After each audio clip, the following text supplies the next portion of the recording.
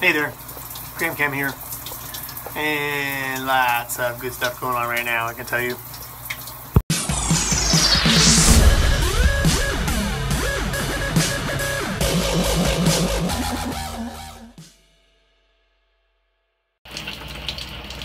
So I managed to get myself a scraped up, swollen knee.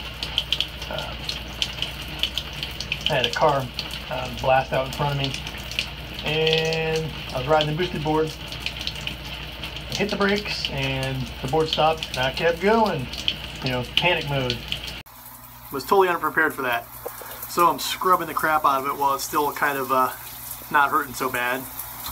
Feels real good under the water, I can tell you. Put some antibacterial soap on it, getting all the little particulates out. Yum, yum, yum, yum, yum. Got a little road rash on my arm, a little bit smaller scrape on the other knee, and it feels like there's some road rash on my back too. Yeah, what can you do? Well, there's argument number one for wearing knee pads.